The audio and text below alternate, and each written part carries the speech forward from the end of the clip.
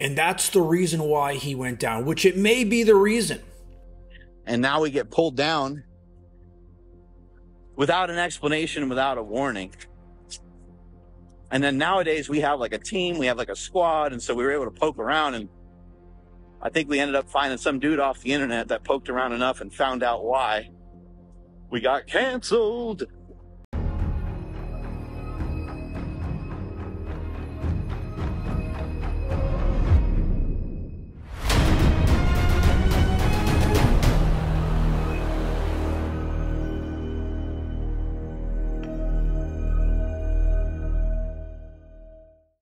Mark Bell and Chris Bell, the Bell brothers, they have been a fixture in the bodybuilding community for over a decade. I mean, and who can forget, Chris's documentary, Bigger, Stronger, Faster, which I know influenced so many of us in this industry. And it's a movie that we all watch to this day, And these are some of the nicest people, that I've met in this industry. In an industry full of pieces of shit, money-hungry people, munchkins, all kinds of different sneaky people in this industry. These are two of the great guys in it. And unfortunately, Mark's channel, the podcast, one of the biggest podcasts in this industry, over 650,000 subscribers at the time, has been terminated. YouTube has removed their channel.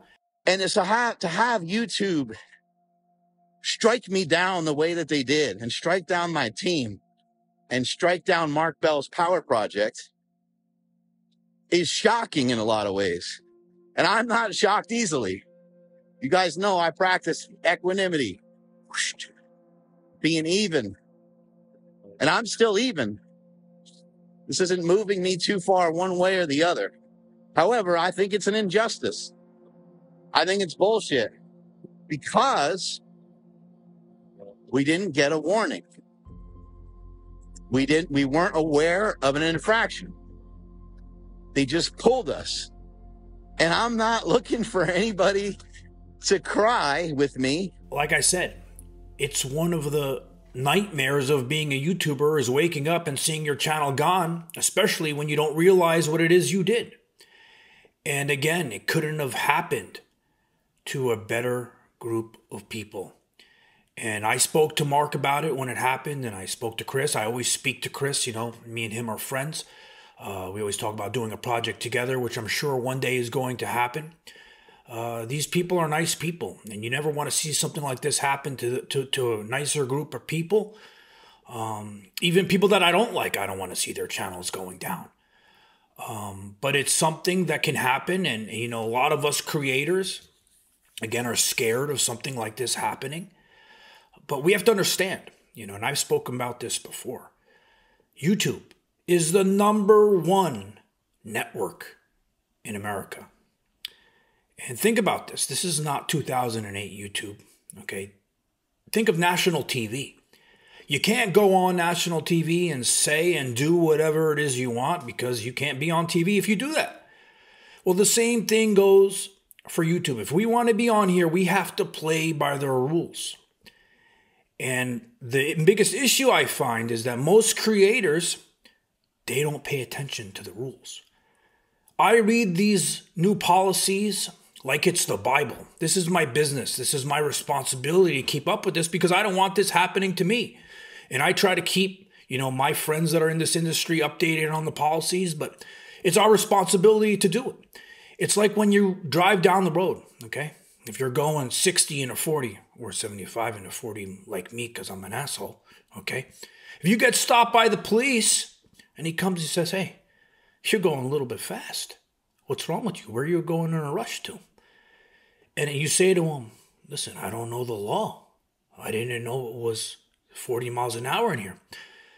He's going to say, it doesn't matter if you know it or not. It's your responsibility to know it. Well, the same thing applies to being on YouTube. And it's a responsibility of us creators. This is our business. This is how we make a living. It's our responsibility to know these rules if we want to be on here. Over here. Now, Mark thinks, because I spoke to him and I saw his video that he posted, he feels that he had a link, okay, posted on some of his videos that was against YouTube policies. They were selling pharmaceuticals without a prescription. And I'm not going to get into the details on what kind of sites those are. You guys, if you're part of this industry or you know anything about bodybuilding, you know what I'm talking about, and I'm not going to put it on here to get flagged. But he feels like some of his videos had those links, and that's the reason why he went down, which it may be the reason. And now we get pulled down without an explanation, without a warning. And then nowadays we have like a team, we have like a squad, and so we were able to poke around, and I think we ended up finding some dude off the internet that poked around enough and found out why we got canceled, or whatever you want to call it. And it's because we had a link in one of our podcasts. I have a newer podcast that I do with my buddy Kenny Williams, a young bodybuilder, and we call that podcast Anabolic Activities, which, hey, there ain't nothing wrong with that. Things being a little anabolic, right? But I guess YouTube has a policy against directing people to any links where there's potential stuff being sold there that doesn't have a prescription. So to me, in my conspiratorial ways, I kind of think it's a little bit of a big thing. I'm not sure if I'm going to get struck by lightning or if this feed's going to get shut down. But I think that's where some of it stems from, to be honest with you.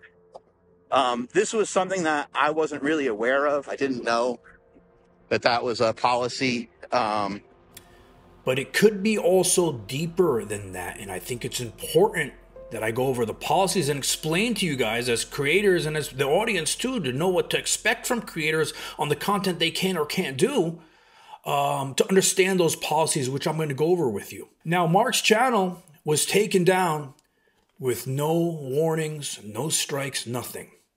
And YouTube, in their policies, they can actually do that. If it's an extreme violation, which they deem to be extreme, they could take you down with no warning, no strike, no nothing. And this happens, as we've seen with so many channels recently. Now, this is the email that Mark received from YouTube when his channel went down.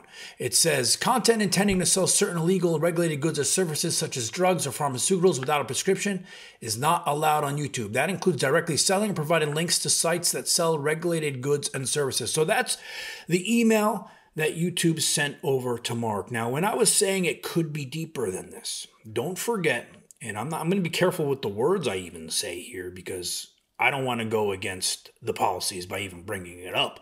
But Kratom is gray area. And I know that they talk about and they promote Kratom on their podcast as well.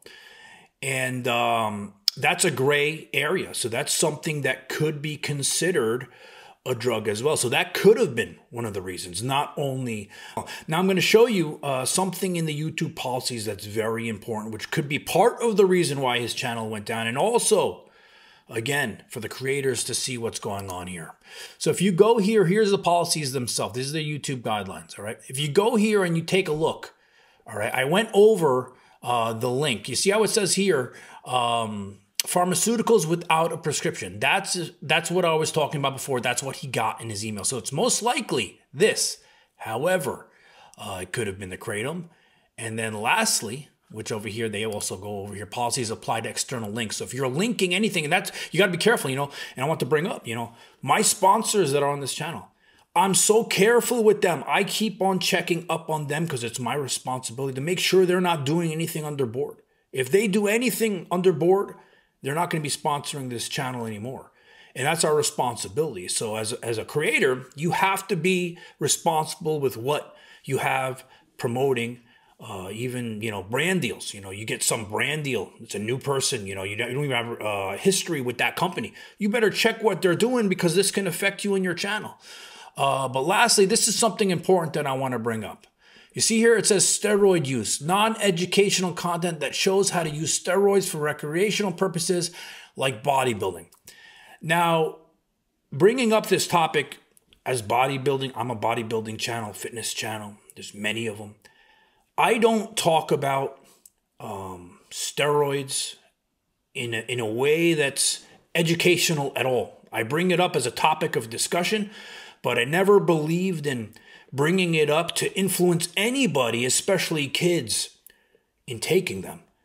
And there's been people on YouTube that have made a living, a really good living, millions of dollars, off of talking about steroids online.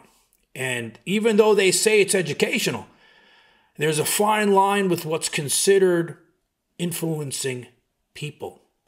And YouTube looks at this and looks at your content. And if they feel it's influencing people, influencing kids to do these things, it's not considered educational anymore. And it's a fine line. You're walking a fine line when you're making that type of content, which is why I always stayed away from it. I've been on TRT for over 10 years, and it's done so much for my life to make me feel younger, stronger. And I recently signed with a company called Live Forever Health. I'm going to put a link in my coupon code in the bio. And this company, everything's been so seamless, and I tested this out. I would never recommend things to people unless I'm using it, unless I tested the whole process. And the process couldn't be easier. They sent me a kit to send my blood back in the mail. They got my results. I met with the doctor, with the nurse practitioner. We went over my results. And then they gave me my prescription, sent me the testosterone in the mail. So it couldn't be easier. And again, this is a company I trust, that I actually did the whole process with, and pricing is competitive, similar to everybody else who does it. But this is a company that I use, and a company, again, that I trust. So it could have been one of those reasons. And YouTube is never going to exactly tell you what it is you did, which I wish they did, because I think it can help other people, in preventing doing the same mistakes as somebody else did, preventing their channel from going down. But it's sad.